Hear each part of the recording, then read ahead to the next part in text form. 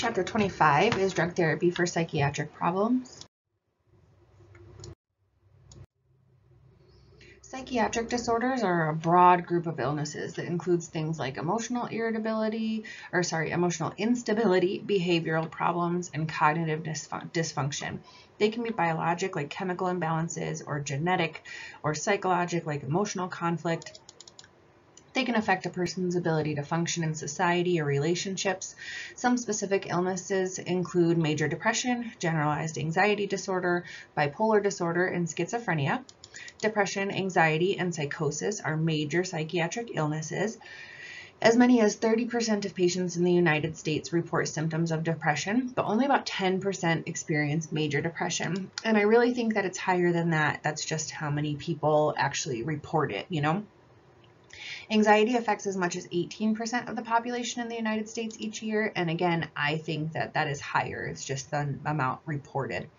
The incidence of schizophrenia, which is a major psychotic disorder, is about 1% in the United States. Drug therapy is extremely important in the management of psychiatric problems. Before we give any medication related to psychiatric problems, we need to make sure we have a complete list of the patient's current medications, just like we do with every single medication we're going to give, right? I also want to know their baseline vitals. I want to know their risk for falls, their IV site patency if it's an IV medication, their mental status, and suicidal thoughts. After I give these, I want to monitor blood pressure and for abnormal heart rhythms, monitor for dizziness and drowsiness, and reassess that mental status.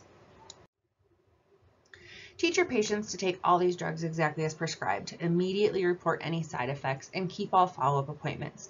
Avoid activities requiring alertness because a lot of these medications depress the central nervous system. Change position slowly. Avoid alcohol. Talk about drugs before surgery with any provider that they're going to be working with, and wear a medical alert bracelet. And again, with these medications, they need to take a missed dose as soon as possible, but don't double up. So if it's almost time for the next dose, don't take more. And when we say avoid activities requiring alertness, we don't necessarily mean forever, but just until we know how they're going to react to the drug. Many of these can cause drowsiness and dizziness and blurred vision, but that doesn't happen in everyone. So someone might be able to drive or whatever while they take these, and other patients may not. Remind women of childbearing age to notify their prescriber if they are pregnant, plan to become pregnant, or are breastfeeding as well. So first we have depression. This is an illness characterized by persistent feelings of sadness, despair, loss of energy, and difficulty dealing with normal daily life. It involves the body, the mood, and the thoughts. It affects how a person eats and sleeps, how they feel about themselves, how they relate to others, and how they think about things. It interferes with the ability to function normally and causes pain and suffering for them and their loved ones. There's a big box on page 459 that lists the factors associated with depression. There's physical factors, chemical factors, hereditary factors, etc. There's also a huge box on page 461 that talks about the types of depression, and a smaller box on 461 that talks about the symptoms of depression. We're not going to get into the necessarily the different types of depression, but they're there if you'd like more information. Children and adolescents with depression often pretend to be sick or refuse to go to school or get in trouble in school or have negative outlook on life. They might feel misunderstood. Major depression is a disabling mental disorder marked by a persistent low mood, lack of pleasure in life, and increased risk of suicide. Dysthymia is a chronic but less severe form of depression characterized by moods that are persistently low. The symptoms aren't disabling like those in major depression. Bipolar disorder, formerly called manic depression, is characterized by cycling moods from severe highs, which is the mania, to severe lows, which is the depression. There's also a box on 462 that lists the symptoms of mania, but those are really the only ones we're going to get into. So depression is thought to be potentially hereditary. It can be caused by an imbalance of neurotransmitter levels, altered neuroendocrine function, and psychosocial factors. Again, there's that box that lists the factors of depression. So these neurotransmitters like serotonin, dopamine, and norepinephrine assist with the communication between the neurons in the brain. When neurotransmitter levels decrease or become imbalanced, the neurons may be less able to communicate with each other, which can lead to depression and other mood changes. we use drugs to improve the symptoms. The two most common groups of drugs used to treat depression are selective serotonin reuptake inhibitors, or SSRIs, and tricyclic antidepressants, or TCAs. SSRIs have fewer side effects and are more commonly used. With most of these drugs, it's important to know that it can take as long as 8 weeks for symptoms of depression to improve. So a lot of times people get discouraged when their symptoms are improving right away. So it's necessary to encourage them that it does take up to a couple months for these symptoms to improve. SSRIs work by increasing the amount of serotonin in the brain by inhibiting the reuptake of serotonin, increasing that amount of serotonin, like I said, in the brain. TCAs inhibit the reuptake of other neurotransmitters like norepinephrine and dopamine to increase their levels in the brain. The intended response of all antidepressant drugs is to correct depression and to decrease the symptoms of the depressed mood. Side effects are most common are nausea and vomiting, weight gain, diarrhea, drowsiness, and sexual problems. Other side effects include apathy, anxiety, nervousness, confusion, headache, weakness, abdominal pain, anorexia, dry mouth, increased saliva, increased sweating, weight gain, I already said weight gain, and tremors. Adverse effects of tricyclic antidepressants are cardiac related. Increased suicidal thoughts in children, adolescents, and young adults is common in all antidepressant drugs, as well as allergic reactions and serotonin syndrome. Signs of allergic reaction to antidepressants include chest pain, increased or irregular heart rhythm, shortness of breath, fever, hives, rashing, itching, difficulty breathing or swallowing, swelling, decreased coordination, those tremors in the hands, dizziness, lightheadedness, and thoughts of hurting oneself. Before I give these, I want to ask about any family history of depression. I also want to know if they have any usual or what their usual bowel movements are like, what their fluid intake is like, their diet is like, and if they're taking St. John's wort. For tricyclic antidepressants, I want to know if they smoke. After I give these, I want to reassess their mental status, watch for side effects and adverse effects or allergic reactions, and assess for suicidal thoughts. Teach your patients that, again, these are not a cure. It can take 1 to 8 weeks for symptoms to improve. We don't want to come off of these medications right away. We want to discontinue gradually. The prescriber might even start with a lower dose and then gradually increase it until they have the therapeutic effects. Frequent mouthwashes can help decrease their dry mouth, and teach that signs and symptoms of serotonin syndrome include confusion, agitation, restlessness, stomach disturbances, sudden elevated temperature, and extremely high blood pressure. In our kids, risk of increased suicidal thoughts is increased. Fluoxetine can cause unusual excitement, restlessness, irritability, trouble sleeping. Venlafaxine can slow growth and cause weight gain. Slow growth and slow weight gain. SSRIs have a moderate likelihood of increasing the risk of birth defects or fetal harm, but they haven't been tested during pregnancy, so we avoid them. Some pass through the breast milk, so we would avoid those in breastfeeding as well. Unwanted effects in the breastfeeding infant would include things like drowsiness, decreased feeding, and weight loss, so we don't want that to happen. Tricyclic antidepressants have a moderate to high likelihood of increasing the risk for birth defects or fetal harm. So again, we don't use those in pregnancy. In our older adults, they might require lower doses, especially with kidney disease or liver failure.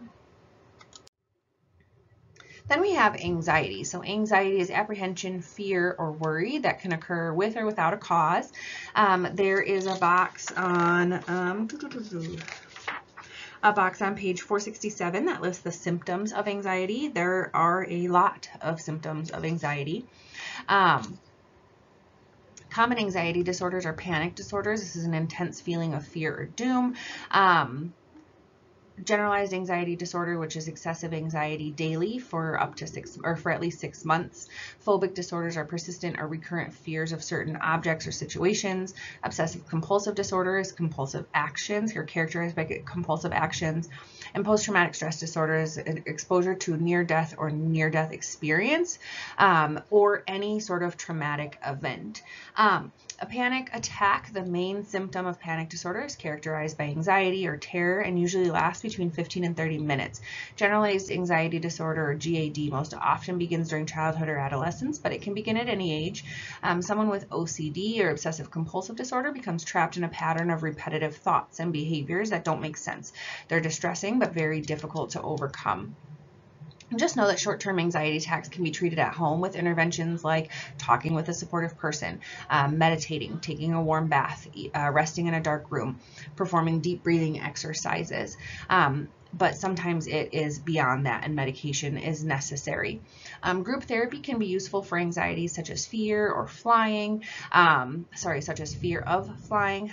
Physical conditions can be treated with drugs or different surgeries depending on the cause. So with all of these, treatment depends on the cause. So in anxiety, both physical and emotional symptoms can occur. Physical symptoms can affect the heart, like increased heart rate, like the heart's pounding, the lungs, like increased rate and depth or shortness of breath, the nervous system, like tremors and headaches. Emotional symptoms of anxiety can include apprehension, dread, irritability, restlessness, and difficulty concentrating. Let's see, there's another box on page 468 that lists the causes and external factors that could be associated with anxiety. Causes and factors include, again, mental conditions, physical conditions, or the effects of different drugs. Mild anxiety is common. It requires no treatment. Mild anxiety is actually necessary. Like if you're nervous about your upcoming exam, it might give you motivation to study, right? If you really are nervous about your job interview, it might give you the motivation to prepare for your interview. If you're a little nervous about money, then it might motivate you to find a job or whatever. So a mild anxiety is common. It's normal. It's actually necessary to function. But moderate to severe anxiety is a symptom of a psychiatric disorder. So we treat that with anti-anxiety drugs. So benzodiazepines used to be very popular, but now we use SSRIs more often because they have milder side effects and there's a less risk of dependency. The major benefit of benzodiazepines is that they can act within 30 minutes and they may be given as needed, whereas it may take SSRIs 3 to 5 weeks to control anxiety, and they have to be taken regularly, not as needed. Benzodiazepines decrease symptoms of alcohol withdrawal and prevent delirium tremens, and we use them in acute situations. They increase the inhibitory actions of GABA in the brain, which again is a neurotransmitter in the brain that sends a message to the brain to slow down or stop firing, relaxing the brain and decreasing anxiety. SSRIs relieve anxiety by affecting the action of serotonin in the brain. Serotonin stays in the synaptic gap longer and the transmission of impulses is slowed. And then we have anxiolytics like buspirone that binds to the neuroreceptors for serotonin and dopamine in the brain. It increases norepinephrine metabolism to relieve anxiety.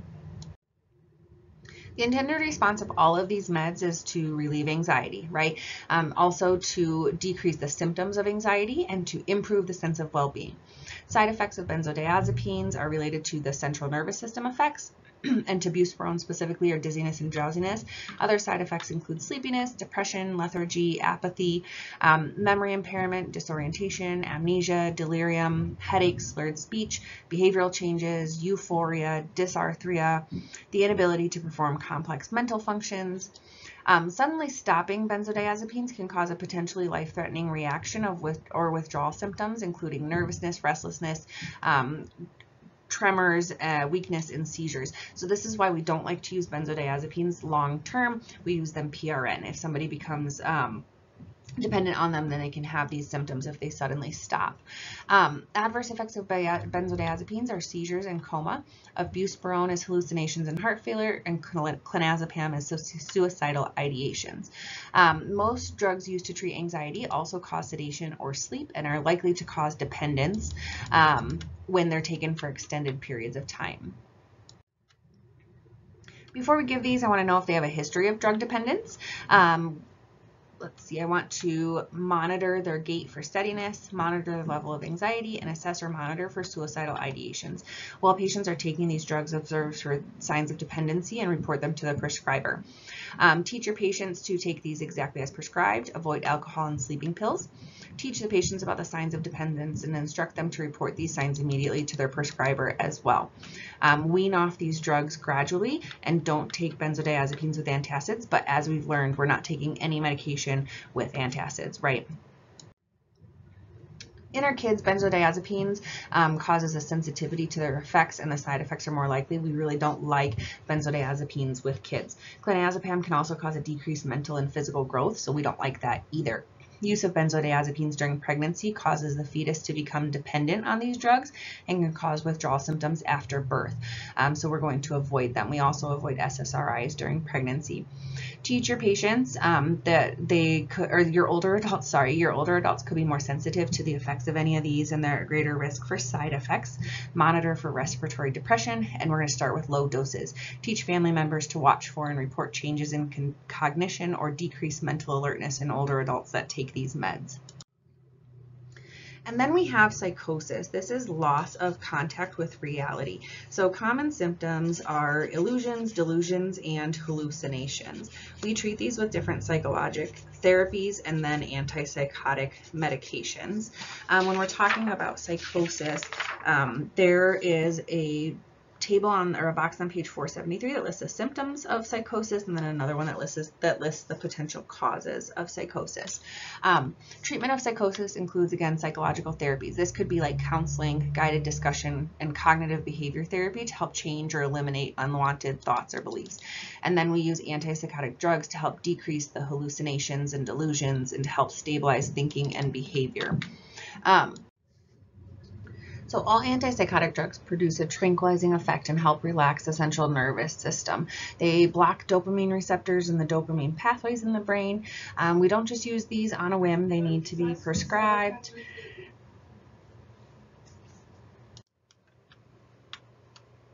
The intended response is for the signs and symptoms of psychosis to be decreased and the behavior in schizophrenic behavior to be improved, as well as suicidal thoughts being decreased. One theory is that these disorders develop because the brain overreacts to neurotransmitters in the brain. Heredity can also play a part in development of psychotic disorders. Again, there are symptoms and causes of psychosis on page 473. Side effects of all these meds include sedation, drowsiness, dizziness, and lethargy, as well as restlessness and insomnia. Remember, we're depressing the central nervous system, so we have a lot of central nervous system side effects, as well as GI upset. Adverse effects are tardive dyskinesia, neuroleptic malignant syndrome. Clonazepam and prochlorperazine specifically can cause neutropenia. Clozapine can cause myocarditis. Quetiapine and risperidone can cause risk of death in people with dementia, so we don't use those with our dementia patients. And then with lithium is toxicity. Before I give any of these, I want to ask about suicidal thoughts. I want to know their baseline orientation, mood, and behavior. I want to assess their intake and output and their baseline weight. I also want to ask patients about smoking because smoking can decrease the effectiveness of a lot of these different meds. I want to continuously monitor their weights, intake and output, and bowel function, and I want to reassess their mental status and watch for sedation and continue monitoring for suicidal thoughts. Teach your patients that the prescriber might start a low dose and gradually increase, always to follow those prescriber instructions. Teach them about side effects and adverse effects and the importance of psychotherapy, not just taking medications. We also want them to avoid alcohol and other central nervous system depressants because these meds are depressing the central nervous system already. Monitor bowel function and increase activity. Take drugs with food if there is a GI irritation, and use sunscreen and wear protective clothing and hats because there's a potential for photosensitivity. In our kids, their side and adverse effects are more likely. These are going to be monitored very closely with use in children. In pregnancy and lactation, we would avoid taking antipsychotics and lithium. These drugs can cross the placenta and cause unwanted side effects in the newborn infant, like involuntary movements. In our older adults, we want to remind them to drink daily about the same amount of fluid that they lose in the urine. They could also be more sensitive to the side effects and adverse effects. They're more likely to fall as well. So to prevent falls, teach them to change positions slowly while they're taking them because of the dizziness. Start with lower doses, especially if there's a renal issue. These can also cause blood pressure to fall, so monitor that closely. And that's all I have for you on psychiatric problems.